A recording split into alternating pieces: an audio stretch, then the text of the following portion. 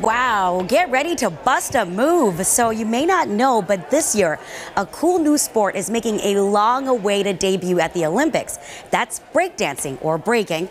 And Boston-based dance group Floor Lords stopped by the Omni Boston to break down a move or two so people can know what to expect when they watch it. And get this, one of the members is actually heading to Paris to compete in the games. Over the past 20 years, it's just gotten bigger and bigger. Competitions around the world. I've been to 50 countries performing and competing with breaking, and now it's in the Olympics.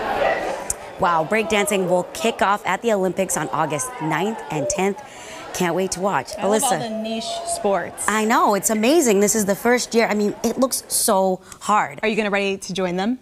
Yeah, I'm going to bust my move. What about you? See it. You don't want to see me bust any moves, I promise you that much. Your move is the weather.